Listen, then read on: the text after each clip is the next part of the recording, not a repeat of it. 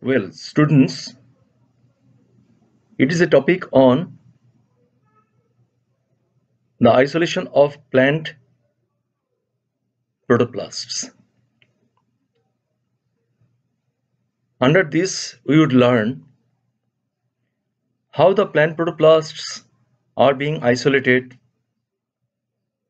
from a plant cell,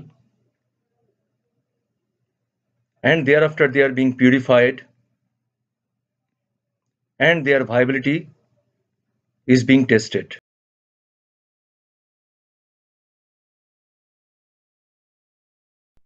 Protoplast of a cell may be defined as the cytoplasm bound by plasma membrane and carrying all necessary organelles and other elements within the cell. In case of animal cell, a cell may be defined as the protoplast as well, but in case of plant cells, since the cell wall is present, the plant protoplast can be obtained only by removing cell wall by any one of the two mechanisms, the mechanical and enzymatic. In the year 1892, Clarker isolated plant protoplast for the first time by plasmolysing cells of Stratites aloides. This success was followed by other attempts with onion scales, which were plasmolysed in higher concentration of sugar, and then the wall was removed, cell wall was removed with the help of a sharp knife. The released squeezed protoplasts were again brought into its normal condition, that is the shape and size, by dipping them into isotonic solution of the sucrose. In case of enzymatic isolation of plant protoplast, primarily gastric juice enzymes from a snail, Helix phoenicia, was attempted. Later on, Cocking in the year of 1960 attempted with crude enzyme preparations from a fungus Myrothecium verrucaria to isolate plant protoplasts from tomato roots. Such uses of enzymes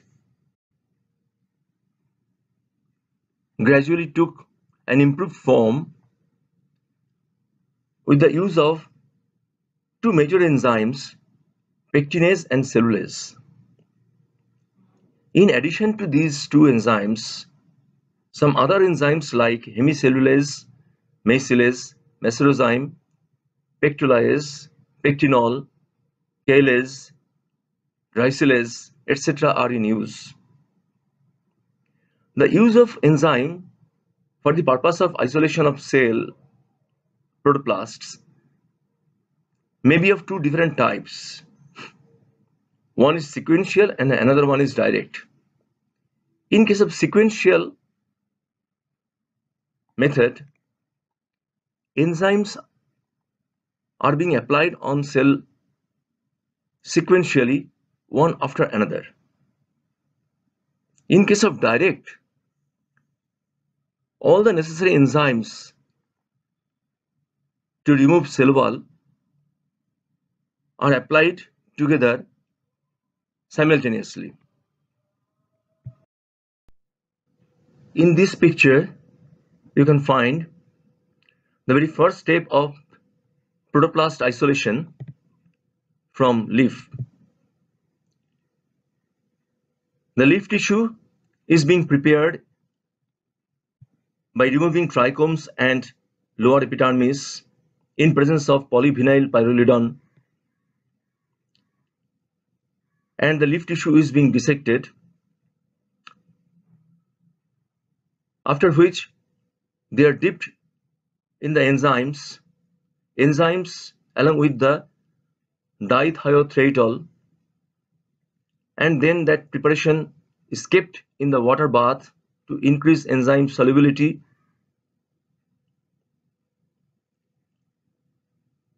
for a particular span of time. This picture shows the dissected leaves are being treated with enzyme solution, and thereafter they are being kept in a desiccator wherefrom the air is being removed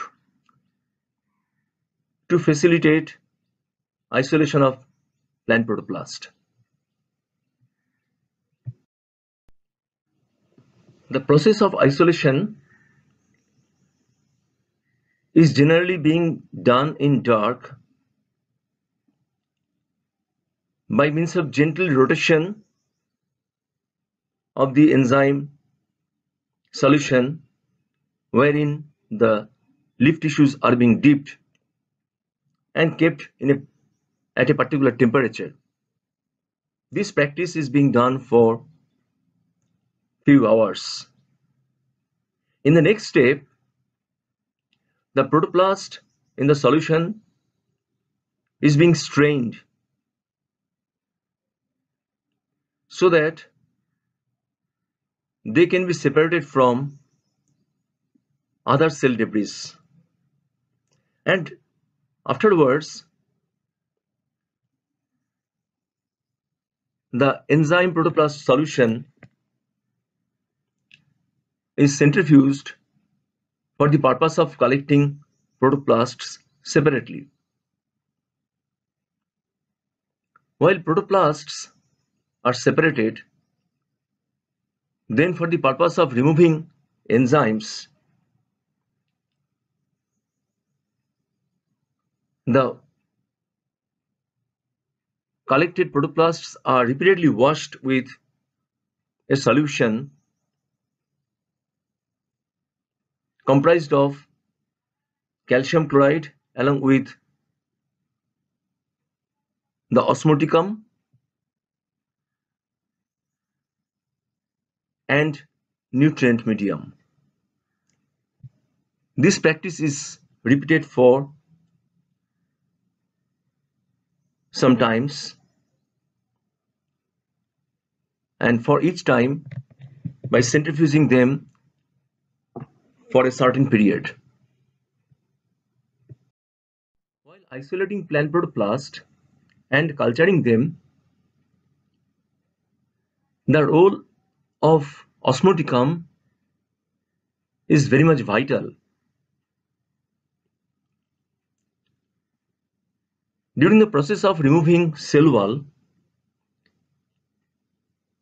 as soon as the cell wall is removed, the target pressure from inside the cell may cause bursting out of the cell.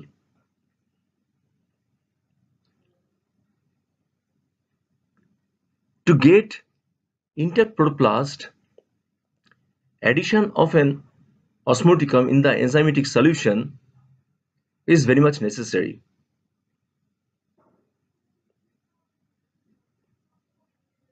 So, the protoplast isolation solution is made of the enzymes, osmoticum, calcium chloride in distilled water. Generally, the sugar alcohols like mannitol, sorbitol, and also some other compounds like magnesium sulfate are used as osmoticum. The desirable isotonic concentration of this osmoticum is determined by cryoscopic osmometer. In this picture, you can see the isolated protoplasts, which are very much globose in shape and of different dimensions. This picture also shows some isolated plant protoplasts. After dipping plant tissues in enzymatic solution for the purpose of isolation, it is generally being kept for a longer time, for few hours. The entire process is carried out in dark at a temperature around 25 degrees centigrade and an ideal pH of 5.6 to 6.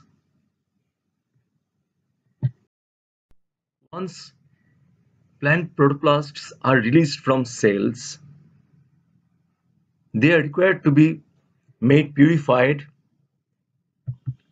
that means free from undigested materials,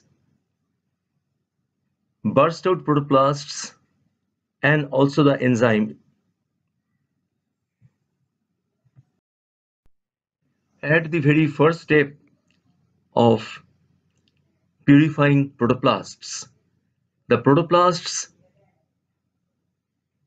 isolated in the enzyme solutions are passed through a mesh made up of steel or nylon and having pore size around 100 micron. After straining, that solution is centrifuged at a speed of 600 rpm for 5 minutes. The protoplasts are collected at the pellet, and the supernatant containing enzyme and debris, cell debris, is discarded. The protoplasts collected from the pellet are resuspended in a washing medium, which is comprised of osmoticum and also nutrient constituents.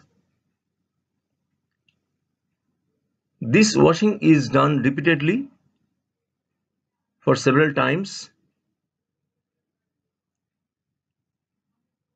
by centrifuging the solution and collecting every time the protoplasts from the pellet. In course of purifying protoplasts, the removal of broken protoplast is also very much necessary. It is being done by different means. Some scientists used 20 to 40% sucrose solution to suspend the collected protoplasts after straining and then centrifuged at 350 rpm for 3 minutes.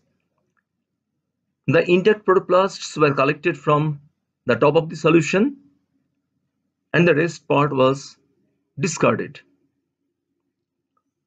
In the other practices,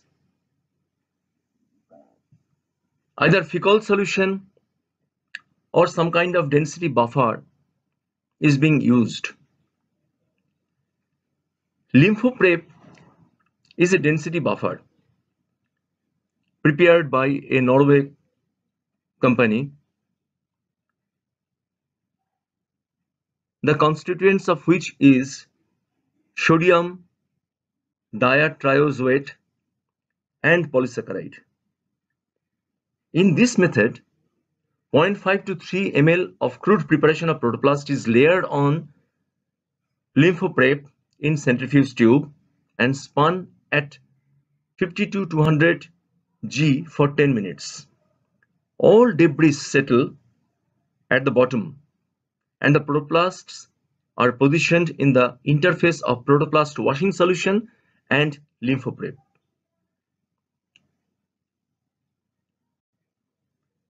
So the protoplasts, the intact protoplasts, which are positioned at the very juncture part of these two solutions, are collected carefully with the help of a pasteur pipette. After isolating plant protoplasts and purifying them,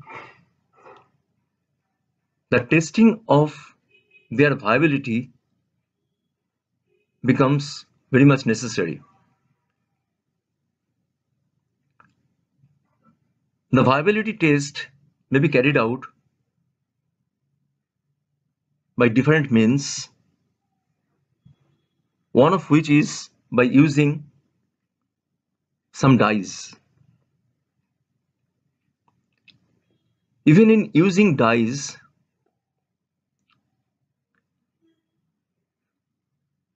the Indian ink may be used.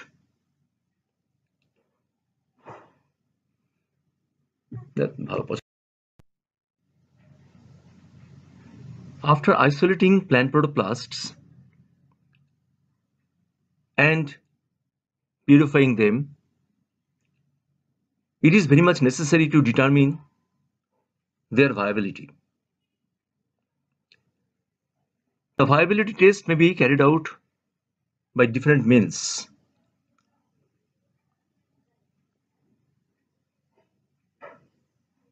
In one means,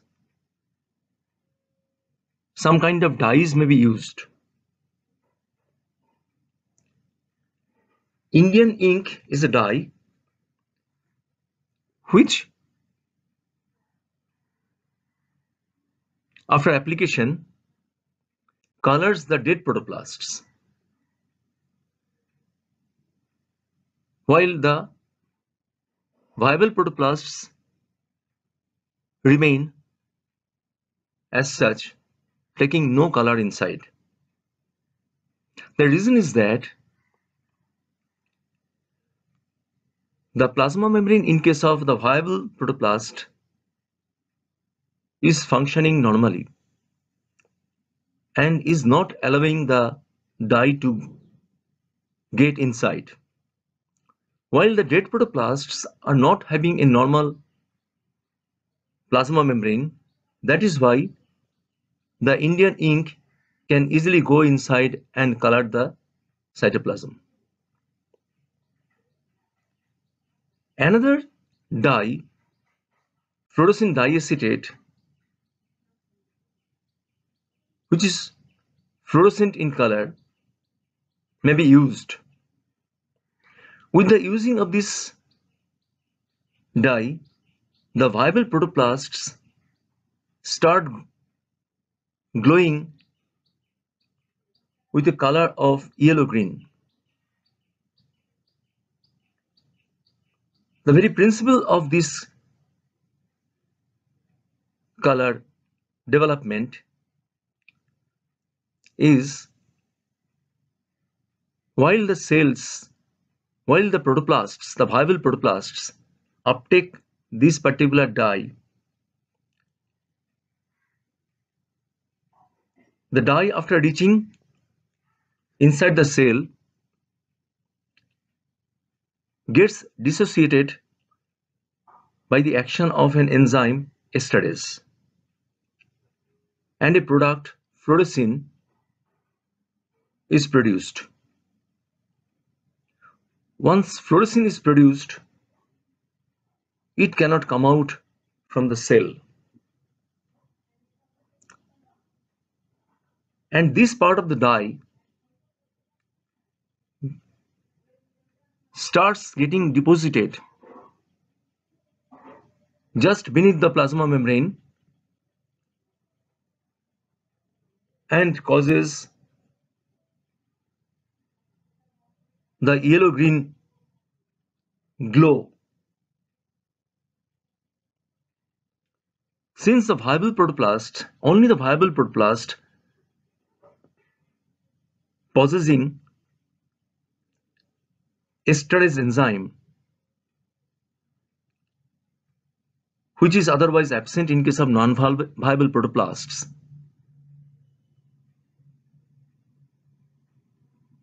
The fluorescent color emitted by the cells indicates their viability. Since a dead protoplast doesn't have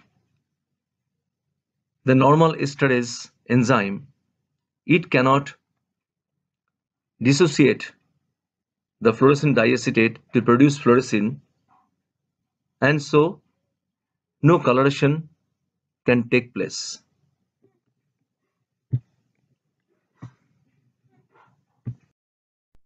There are a number of factors which may affect protoplast isolation and their viability. One of that is the concentration of osmoticum. Another factor is the enzyme, whether it is to be used singly or multiple ones are to be used sequentially or in combination. Generally, the low enzyme concentration at low temperature and high pH for a short period of incubation has been proved to be most effective than any other contrasting ones.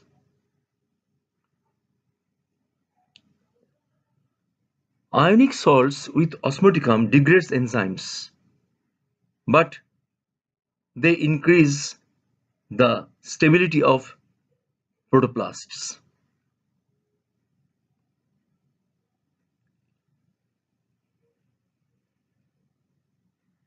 Some elements some ions like calcium and magnesium, their presence in the isolation medium showed greater success in cell wall regeneration.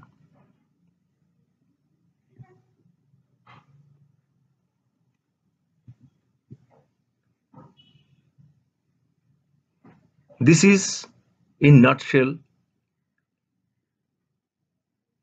the process of protoplast isolation and the precautions to be taken during the process and different factors which are responsible for the success of this practice.